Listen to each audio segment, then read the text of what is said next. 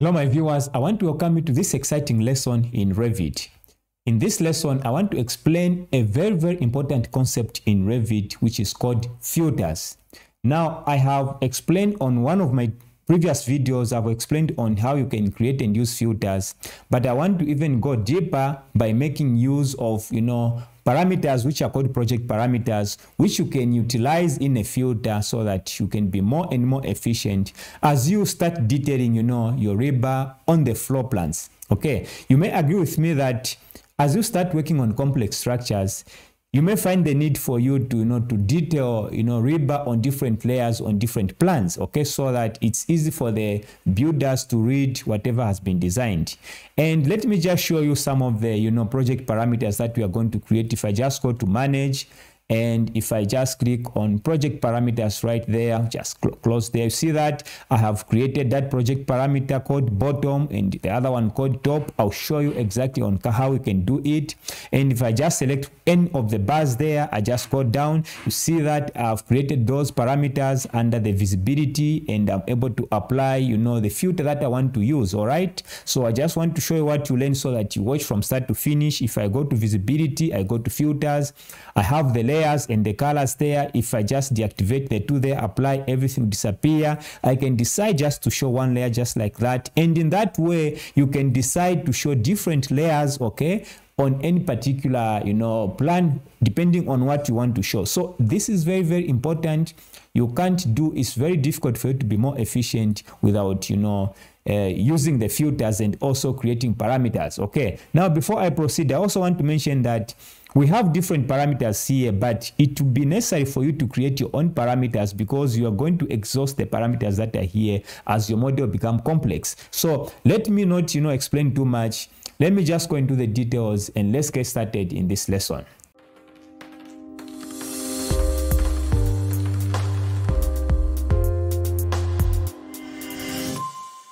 Now, before I proceed, I just want to ask all of you, please don't just watch my videos, subscribe to my channel and also like my videos. And for anyone who would like to learn, Revit architecture, Revit structure or robot structure analysis in a course, make sure that you check the links in the description. Now, let me just delete whatever I've done here in terms of the parameters so that now we get started. So I've just deleted all the parameters that I created. I've also deleted the layers. If you have to just check here, you can just click there and you see that I don't have the two parameters that I created. And if I just go to visibility graphics, go to filters, there's nothing here. I click on edit, there's also nothing here. So I want to start from scratch. We see how we can create these parameters. Okay, so the first step for you, you have to plan your work and see what you want to create. In my case, I want to make it very simple. I just want to create two project parameters that I can use in my filters. All right, so the whole purpose of me doing this is that I want to create different plans. This one is just going to show the bottom reinforcement and this one is just going to show the top reinforcement. So again, it's entirely up to you. As I've said, you can have even more, the same the same floor. You can have maybe the extra top rebar, the extra bottom rebar. Others will simply combine everything on one plan. So it's entirely up to you. So I'll go to my 3D view, and the first thing that I'll start with is go to manage, click on project parameters, and I'll click on new so that I can create I can create the first project parameter. All right, so I'll click on new and I'm just going to call this one bottom. All right, make sure that it's on project parameter and the discipline common is okay. Then I'll go to data type. I want text because I just want to type in that parameter. Okay, then I want to group this one under visibility. Later on you see it under the visibility there. So we are done here. Instance is fine because I want it to be placed under the instance parameters. Then here you have to check the category. Of course, I'm dealing with structural rebar. Again, these parameters can be created for anything. If you are dealing with walls, floors, whatever, you can create the parameters. But in this case, it's a structural, okay? It's a structural rebar. I just want to filter so that I can quickly find it. Structural rebar, and click on the structural rebar there.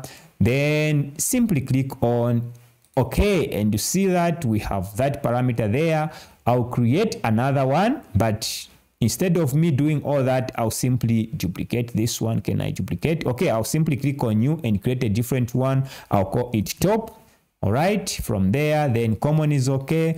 Data type, I want a text. Then I'll group it still under visibility, instance parameter, and I just want to find the structural rebar right here. Select it and click OK and click OK. So I have two project parameters. Now, if I just go down, you see that I will not see anything because I categorize it under structural rebar. If I select a column, I will not see that one called the visibility so that I can see those two parameters. But once I select the rebar and go down, I'll see the visibility as a category on its own, as a section on its own, and I have bottom and top. Now you are not yet done. The rebar is not yet assigned to a parameter, so you need to select it and assign it here. So I'll go to the top and I'll pick the top rebar, hold Control and select this one. I've selected the top rebar and I want to assign it to a separate layer, as I create my details for my floor plan.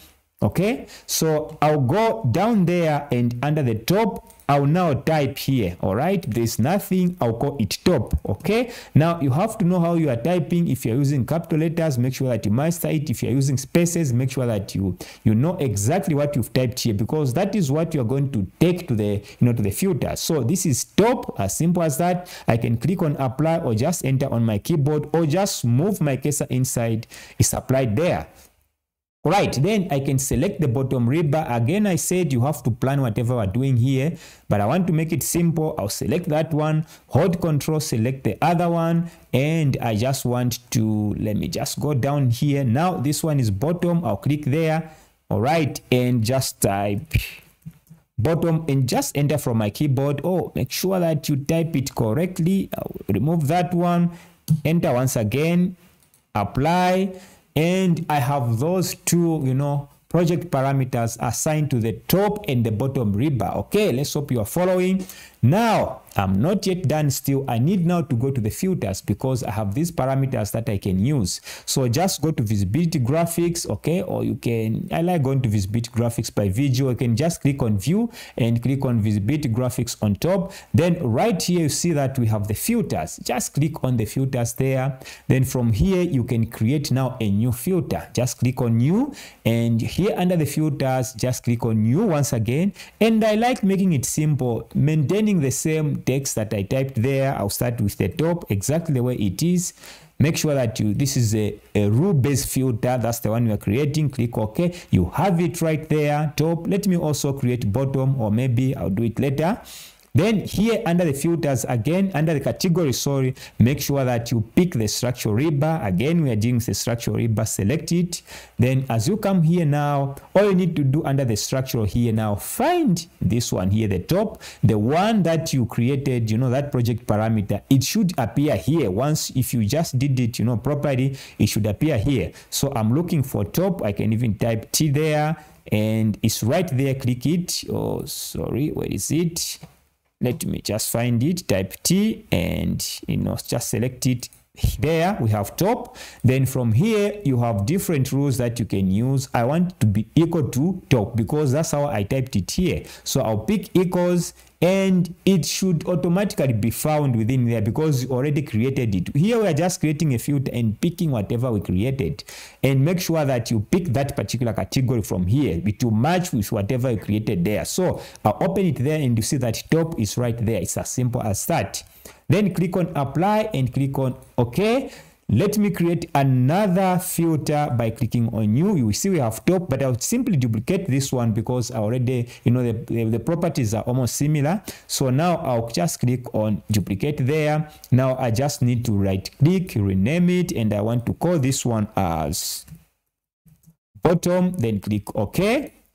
It's right there, but remember I set up everything correctly. I just need to come here and change now under the structure now to bottom, and it should be found here because once again we already created it there. So I want bottom. All right, so select on it, then equals, and bottom should be found here. You don't have to type it at this point. Click on bottom and apply and OK. Now we have created our filters. Now the next step is for you to add the filters right here. So I'll click on add, and you see that we have the bottom. I'll hold Control and the top. I'll click OK, and those two filters are added. From here now, it even appears under the visibility graphics. You know, you just enable those two filters there. Then you can just play around with the visibility graphics here. You see that if I just deactivate the two, I click on apply, everything will disappear. If I just want to turn one layer, I can just click there. You see that one layer will appear. Let me just check it here. This is the top. Let me click on OK. And you can see that that is just the top layer from here, as you can see. If I just go to VG once again, go to filter, I just want to show the bottom, just activate it here, turn it off, apply OK. As you can see, we have the bottom layer. Now that can still be done in any view. If I now go to the bottom here, if I go to visibility graphics, but again, this is view specific. Now, there's something that I want to explain here. If you go to a different views, click on filters, you are not going to see anything, okay? But you can create a view template, all right? And you are able to place these things. But again, really, it's something that you can even do without a view template. I can just click on add. The two are already there, hold control, apply, okay? And you see we have those two. So it's still fast, so I'll go to bottom and deactivate the top, click on apply, okay, and we just have one layer here. If I go to VG once again, filters, and deactivate everything, apply, okay, you see everything will disappear. All right, so this is very important. I'll go to the other one. I want you to follow. Go to filters, click on add new, select the bottom and the top. All right, hold control so that I select both. What am I doing here? Let me just cancel. Sorry, I'll have to click on add, bottom, hold control, top. Okay, then this one is the top, so I'll just remove this one and push it there, apply, okay, and we have one layer. Now, how do we apply, the colors? And before we do that, now we can start even detailing now, because we are sure that we only have one layer here. It will be very easy. I can select on that. Revit just want to show two, and I can do that.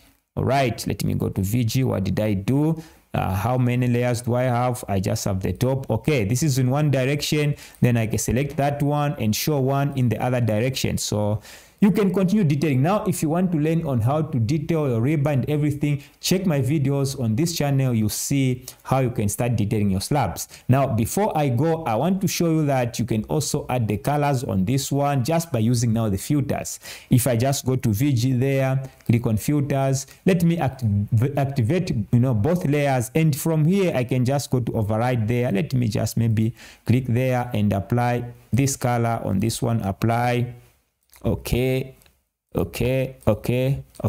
so one layer, I have the color there. This is the easiest way. Once you just set up your filters, go to filter on the other one, right, just click there. Okay, right, then I can even go to color books there, new feature in Revit 2024, pick that color, or anyway, I can pick any color. I'll just pick that one. Okay, apply, okay, apply, okay, and you see that you have the layer. So this is how you create your layers. This is how you can create your project parameters, apply it, and you can create now a view template such that you just be picking it and applying it. Thanks for watching. Like my videos and subscribe.